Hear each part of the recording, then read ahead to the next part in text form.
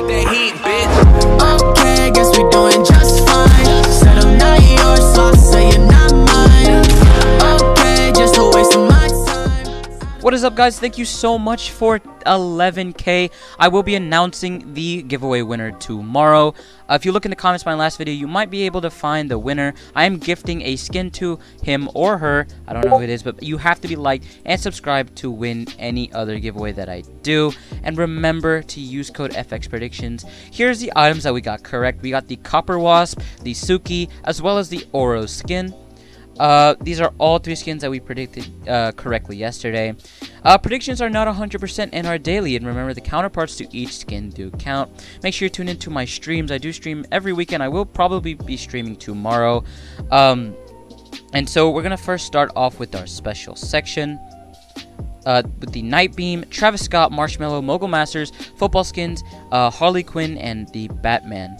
So the reasons for Travis Scott and maybe Marshmallow is the fact that there are 3 unencrypted skins in the files right now as well. If you go to fnbr.co, you could probably find that the Marshmallow skin is in the files, as well as the Travis Scott being there too. The back bling was updated. So for Batman and Harley Quinn, it's the fact that the Green Arrow skin is the monthly crew pack for January, so we might expect in this week to have Harley Quinn and Batman. And for the football skins, that the playoffs are in about 1 week, so I suppose they could come out at that time. We have the Splatterella skin, as well as the Boundless set skin, the superhero skins, with a 50% chance lasting 30 days ago. We have the Insight skin, chance 40% lasting 30 days ago with a rate of 8 out of 10. Would you buy it?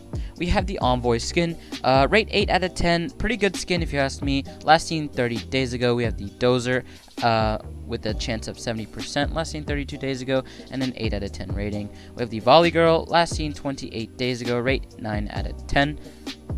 We have the Whiteout as well as the Overtaker skin, lasting 31 days ago and around 138 days ago. We have the Chill Count, both skins here, part of that Arctic set.